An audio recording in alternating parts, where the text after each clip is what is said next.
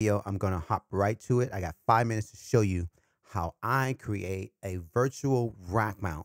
Some people call this printing to your track. Some people call it outboard gear.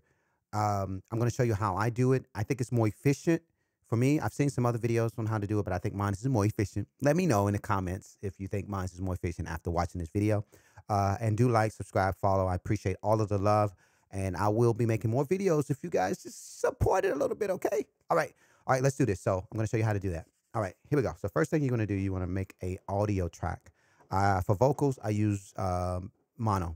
I'm going to use mono, output to stereo, very basic. You're going to make one track, hit create track.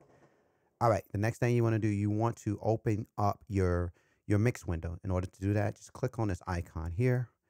Next, you want to go down to the bottom where the audio is right here, and you want to make your stereo out, send it to a bus, assign it to a bus. I'm going to assign it to bus 55, and you probably already know I'm 55. I call 55, so I'm going to use bus 55. Okay, once you do that, Logic's going to create a bus channel for you. Let's just go ahead and name that bus channel Outboard Gear. All right, boom.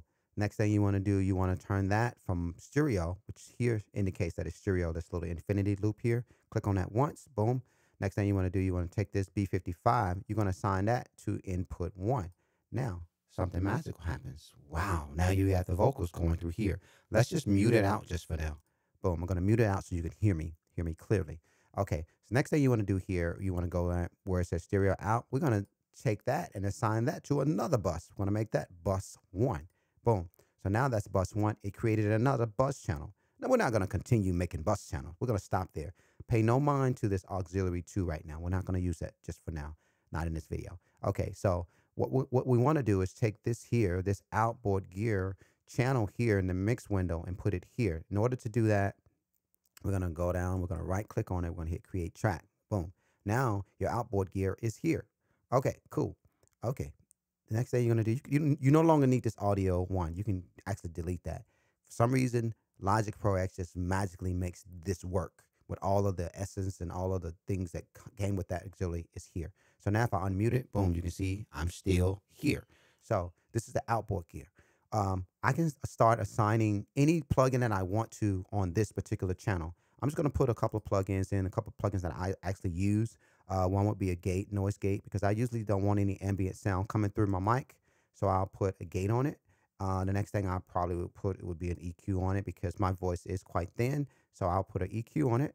And then more than likely, I will put a de-esser on it, even though I know a lot of professionals say don't de-ess your vocals. I just put it on it slightly to stop all of the S's from coming through. There's a couple other plugins that I do use. I do use another EQ. I use AutoTune, but not to get into that just yet. I want to show you basically how to make this outboard gear work. All right, so you got everything going through. This is a bus channel, believe it or not. And this bus channel got plugins effects on it. And I'm sending this bus channel to another bus, right? So I'm sending this to bus 1. So now every track that I record on that has bus 1 is going to have all of the plugins that I'm adding onto this. And that's pretty much how I do it. So let's go ahead and test it out, and then we'll end this video. So we're going to do new track. Okay, new track here, another mono track. Boom. And I'm going to name this test 1, right? Hit test 1. So now I want to, in order for this to work, I want to assign test 1 to input 1, right? So I'm going to go to bus 1, outboard gear. That's where it's coming out of here, right? And it's going into test 1, right? So let's just record it and see if it works. Let me take this mute out, and I'm going to record something, and you'll see the difference. All right, watch this. 1, 2, 1, 2. Let's first add a little bit of EQ to it.